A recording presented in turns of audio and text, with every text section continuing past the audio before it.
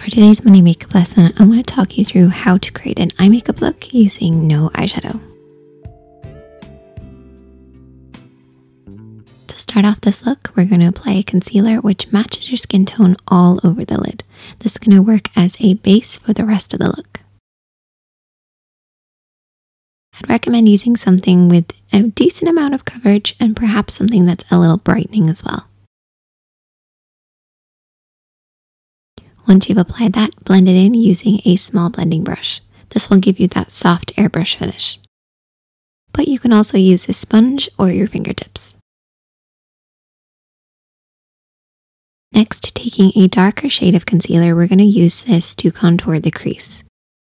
So apply this in the crease of the eye, and then take your blending brush and sweep this over and back. Don't worry if it gets onto the lid, we're going to be cutting the crease a little later. So just work this over and back in the crease of the eye to get that soft blended look.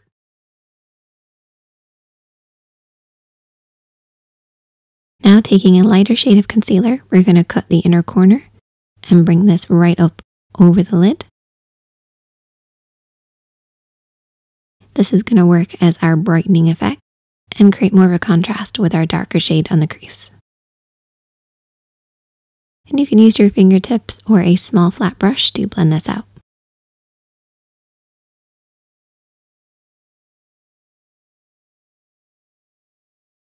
We're also going to be applying this on the arch of the brow as well. This will create more of a contrast for the rest of the look.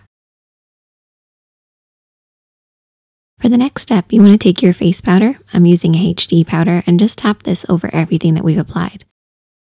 This will give you that powder-like finish that you would achieve using eyeshadow, while also setting everything in place. Now we're going to apply 3 different types of eyeliner. First, we're applying liquid liner across the lash line. We're not winging this out or doing anything crazy, we're just defining the eyes. If you haven't seen it already, I do have a beginner's guide to applying eyeliner, which I will link at the top of the screen.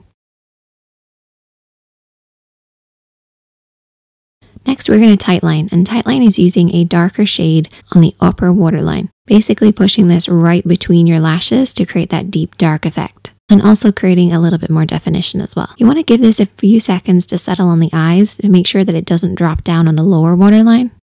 If that happens, take a clean Q-tip and just remove any of the black. On the lower waterline, we're going to be using a lighter pencil. This should work with your skin tone. Try to avoid using harsh whites or anything that's too bright.